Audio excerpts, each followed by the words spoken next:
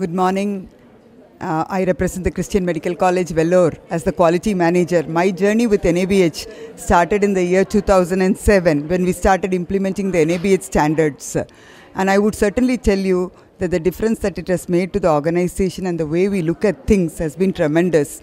I can safely say that in 15 years of my journey with NABH, it has really created the culture of change in my organization. Not just in the organization, with every individual. The culture of safety has been created with continuous monitoring, continuous quality improvement initiatives, and continuous auditing of our processes. NABH has done wonders, and it's all towards the patient care and betterment of the patient care. Applaud NABH in all its efforts and the very specific standards that they are bringing out, which has made a huge difference to this country and to the patients we serve. Thank you.